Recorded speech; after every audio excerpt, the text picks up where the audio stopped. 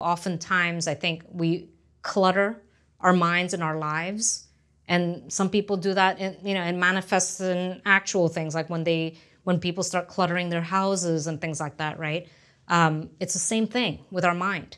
And the more you let in, the more you perhaps start to lose what makes you you. And there's never going to be another you in this lifetime or in this, in the history of humankind.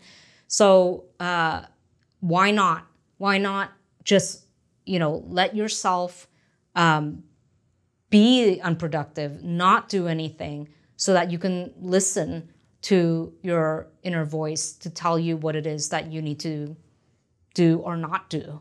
I think it's a really great way to gain perspective on your life, and it's something that you need to occasionally do in your life.